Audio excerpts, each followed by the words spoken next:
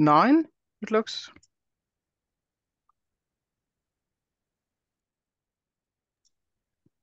Okay, I think I will start talking about packages.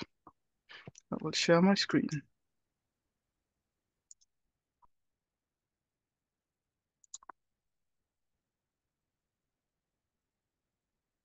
Okay, I'm hoping you can see my screen.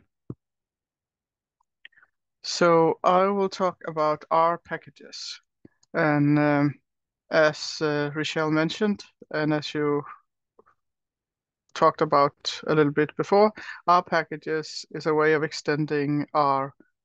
And there are a huge number of packages made, so that you should always check for that before you write something yourself, because someone else may have already needed that and made a package that you can then reuse. So that's also a good thing to check for.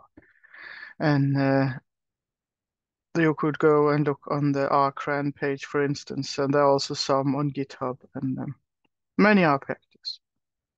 So what is an R package is a question you might answer. And how do we find out which packages and versions are available? And what if you need more packages than the ones that are installed at the HPC center that you are currently at? And what differences are there between, for instance, HPC2N and UPPMAX, or between how do I see how to use it on some other system?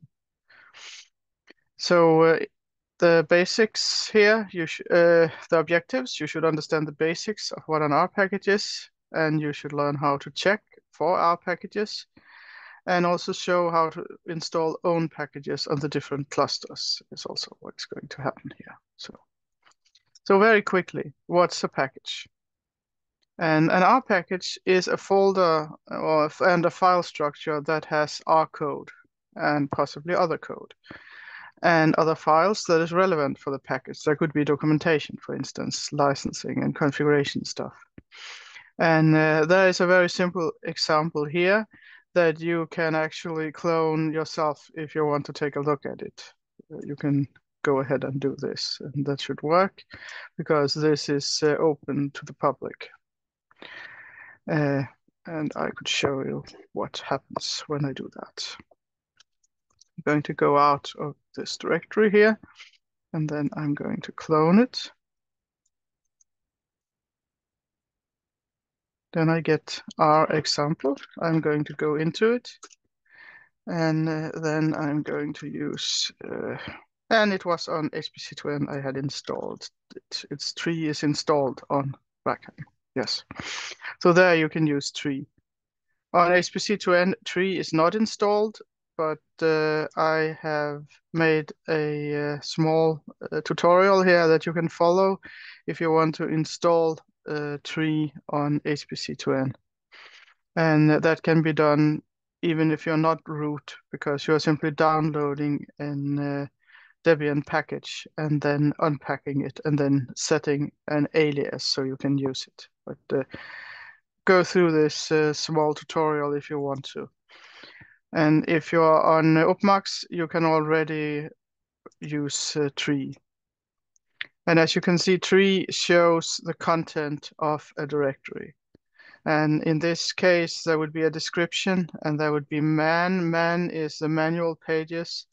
And there could be something like that there, and there is.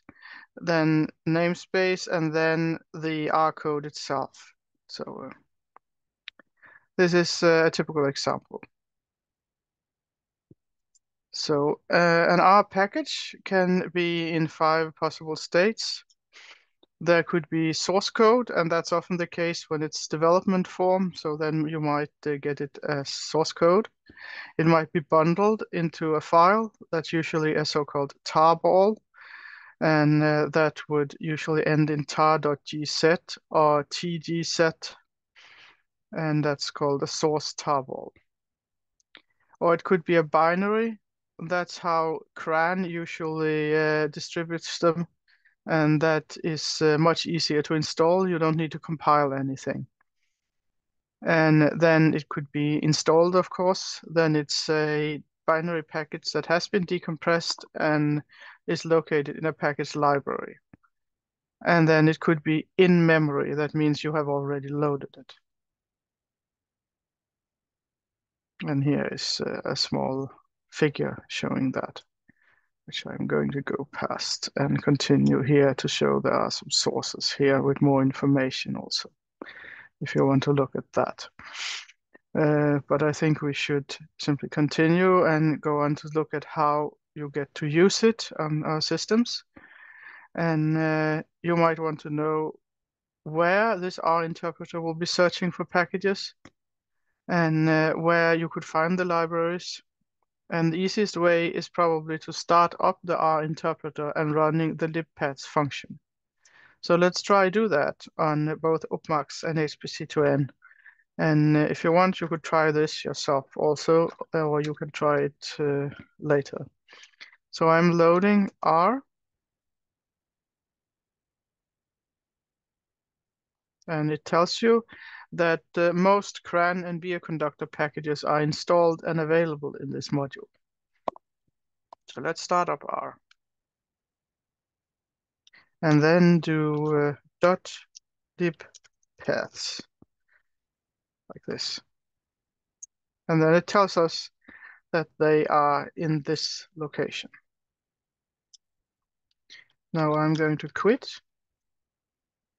No. And then I'm going to do ls on this directory here that we just saw. And then you can see there are a lot of subdirectories here where some of these packages are located under. So you could go into them and check what's there, see which are parallel and things like that. And we could also see how it's done on HPC2N. And there's something that you should notice here, which is that it's slightly different how you load things, just like it was with Python if you were there that day. Then there are prerequisites on HPC2N. So let's see what happens here. Load this.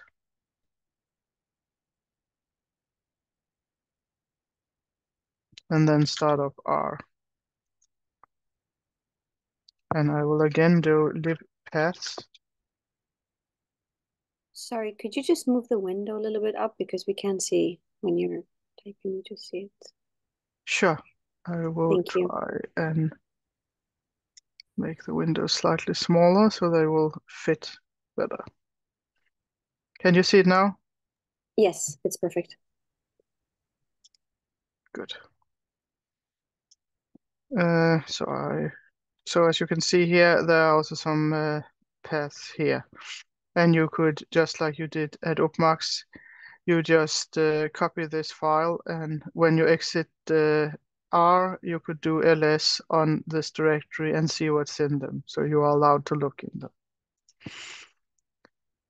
So both UPPMAX and HPC2N has a large number of pre-installed packages. And in HPC2N, most of them are in the R module, and some additional ones are in the R bundle bioconductor package. So let's quit, and we should also do it in the right way.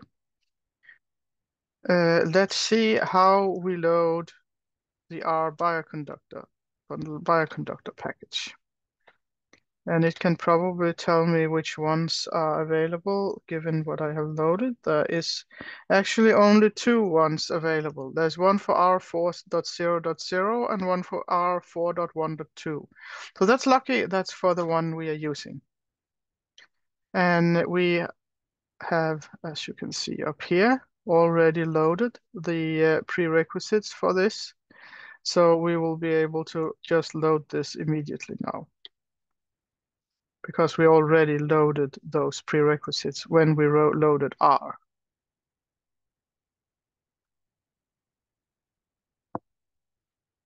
And now when we start R and do lib paths,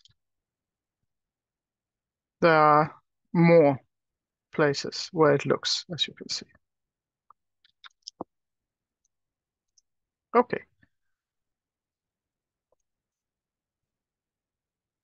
And on UPPMAX, the module R underscore packages also contains some packages, a lot of them, actually most of the ones that's in CRAN and Bioconductor. So let's try and load that one as well.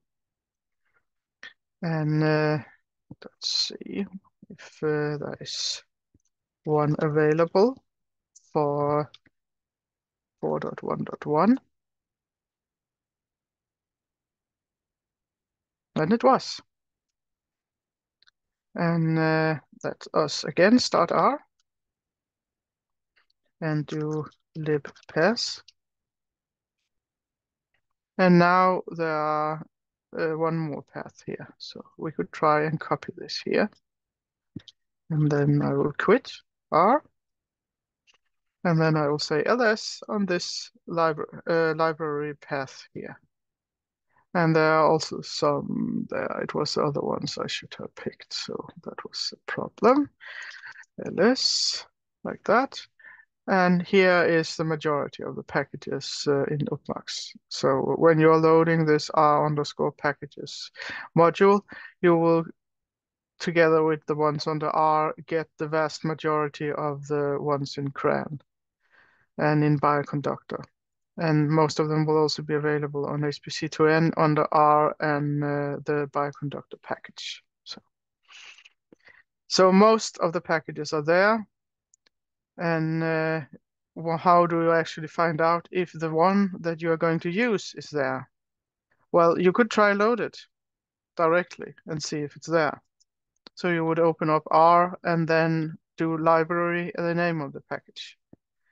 And another option is to make a data frame of all the installed packages. And you do that like this inside of R. And in that case, you would get so many that maybe it's not really useful either, but you can also grep.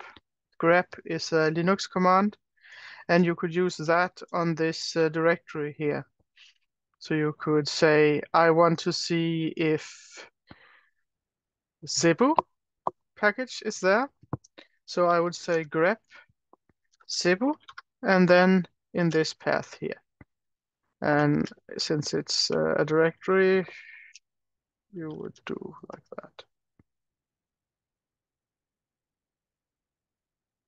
-R does recursive, and it seems it takes a while to return. So let's continue while it's searching. Anyway, what might be easiest simply is to go in and it actually suggests a better way to do it on UPPMAX. So let's try that. Let's try and grep like this. And that is also one thing I should mention here. When you have loaded and a module, there will be some environmental variables that are now available. And those can be used, and that's also often easier to use because then you don't need to remember what the path was for this specific version of R.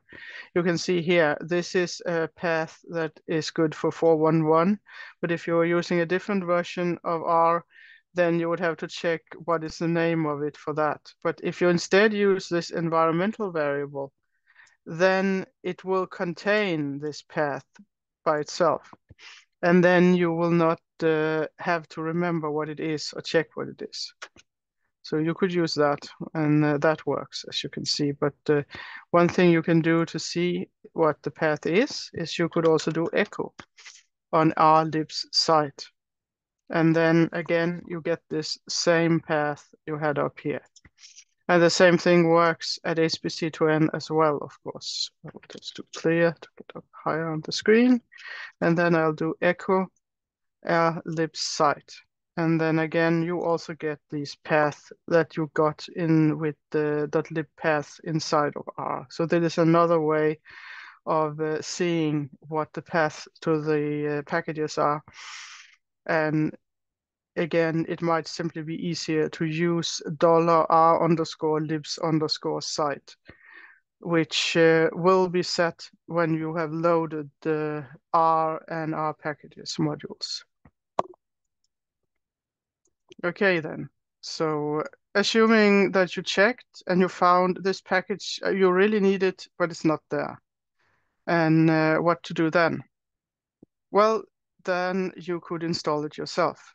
And the easiest thing is to install from CRAN if it's there. Uh, it may be, but most of the CRAN packages will be available on HPC2N or UPPMAX, but it's worth checking if it's there. And we need, as the first thing to do, is to create a place where we can put these own installed packages. And we also need to tell R where we find this place. And this setup only has to be done once, but it has to be done for each version of R you use once. And R reads a file in your home directory that's called .renviron. It should be created by R on first run, or you can create it with touch $home/.renviron on a Linux system. Because touch simply creates a file with nothing inside it. But I would like to see what is in this $home renviron for me, if anything. And it tells me that R libs user is this directory. And that is because I actually has created it. But yeah. That is because I have installed packages to R. If you have not, then this R environment file will be empty. And you can put something into it, just like I had with this command here.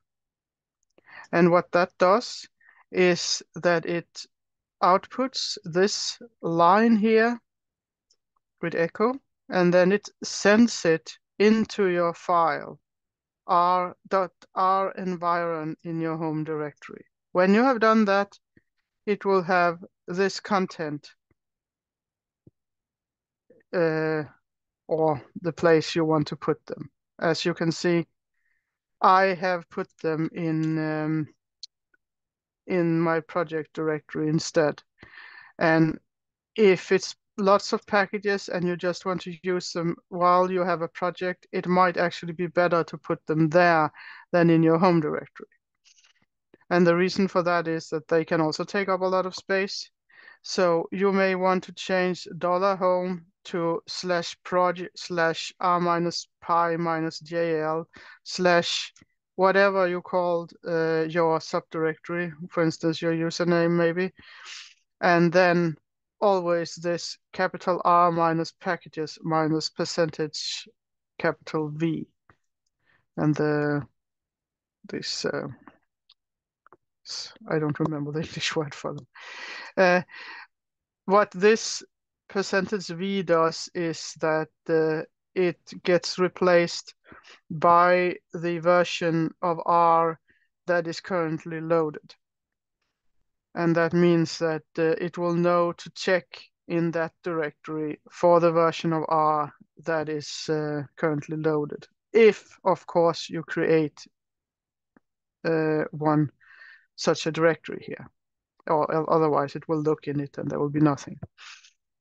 So we should actually make a directory like this. And since I'm working on 4.1.1 here, I will create this directory. And I will just scroll down to show you where we are doing it. And in this example here, they are placing it in the home directory. And if we are only creating one, installing one R package, then that's probably fine. If you are installing many, put it in your storage directory. And the only thing is change $home to the path to your storage directory, both here and here, if that's what you want to do. But we're only going to install one package, so it's probably going to be fine. -p is just creating all the other directories on the way to this directory. I mean, if you were saying create directory A under directory B, and directory B didn't exist, then it would create both of them when you have -p for make dir.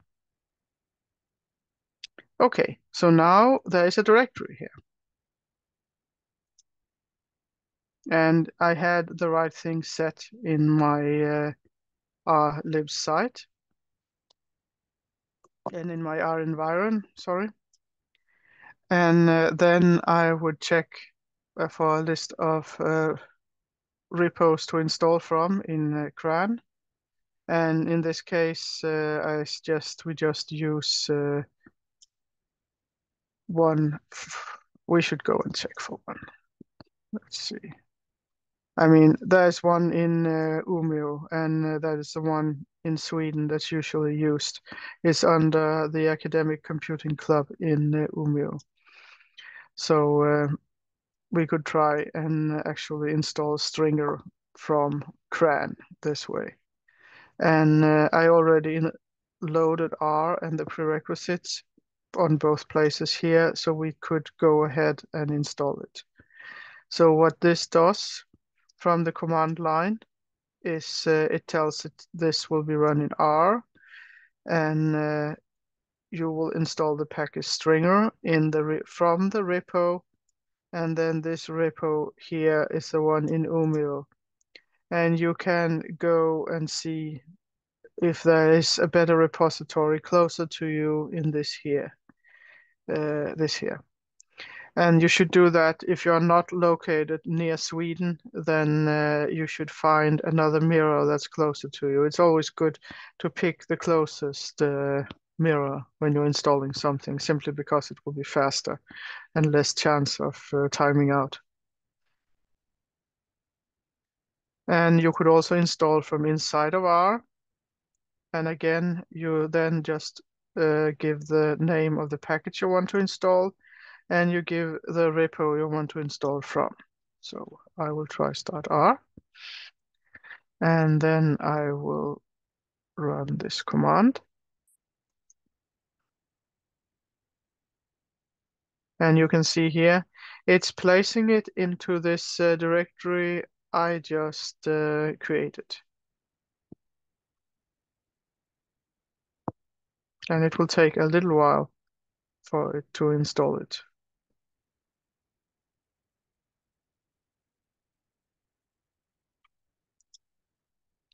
Talk while it does that. But you could try to do this yourself as well.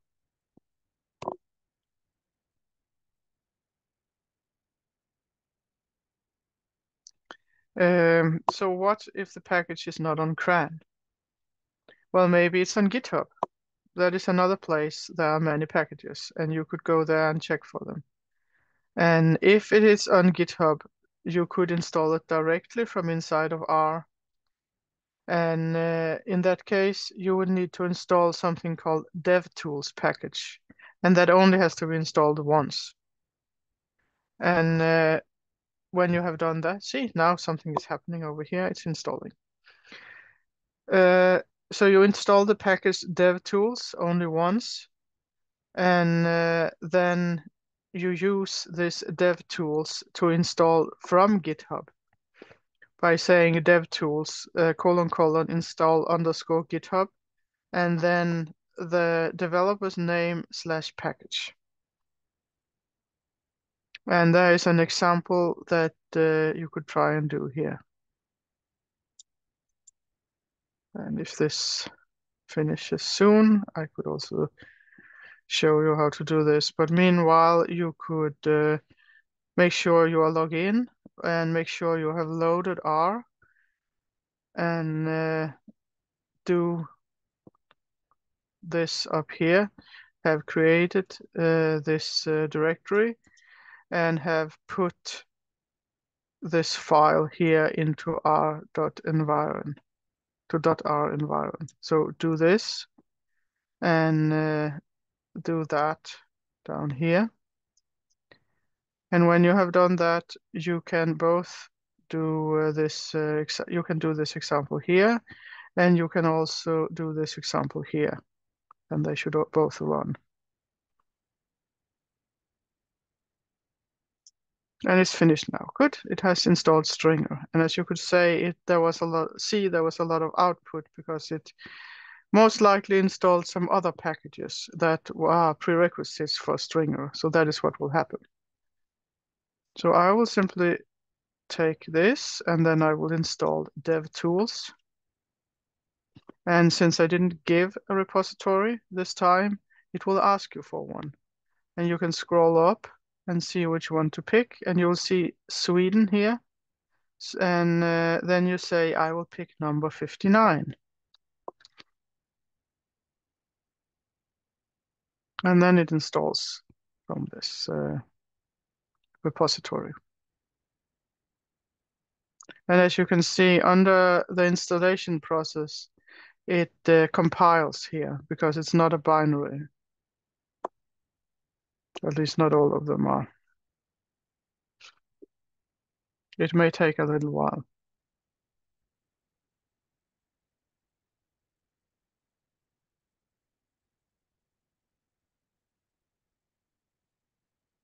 That gives you time to catch up. That's quite a lot of prerequisites.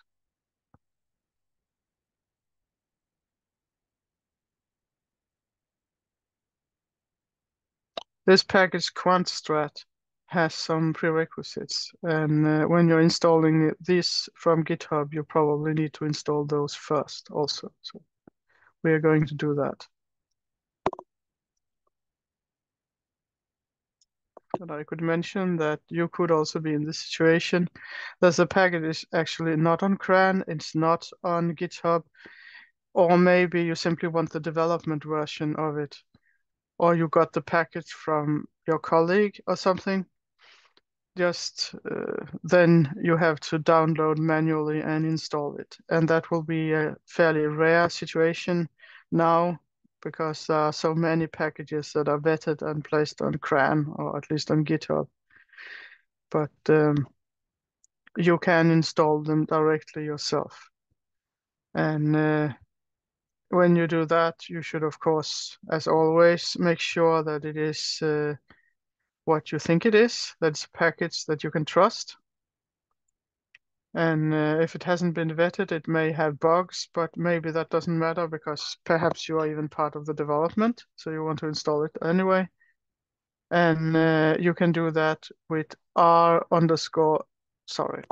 capital R, capital command, capital install, and then -L, the path to the R package that you downloaded, and then the R package itself as a tarball, for instance. And if you're installing it this way, then it will not check for prerequisites and things like this. So if there are any dependencies, you will have to handle them or it will fail. And then you will see, oh, it failed on that. I need to install this first. You go install that and like that. And then when you have all the dependencies, you can install it this way. So it works. It's just something you need to, where you have to handle everything yourself. But in most cases, I will assume your packages will be on CRAN or on GitHub or something like this, which is definitely the more usual situation. This takes quite a while, so I will suggest that you simply try and do this yourself. And there are also some talk about installing packages on Bianca, but I'm not going to go through that. But there is some information from a Bianca course where you can look at that. But try do the exercise. There is a solution for Rackham. It is done the same way except the paths and the names of the R version on Kebnekaise. And then try and also do this example here. As long as you have set up the R environment file with the path to the directory where you have where you want to have your R packages, then it should work. So I will suggest that you try this.